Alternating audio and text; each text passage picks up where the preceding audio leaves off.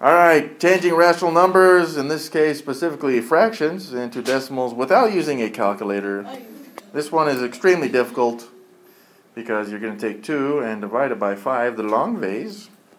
And 5 in this case does not go into 2, so it goes into it exactly 0 times. So we kind of treat this as a 20, which 5 will go into. Let's say 4 times and see if that's correct, which it is.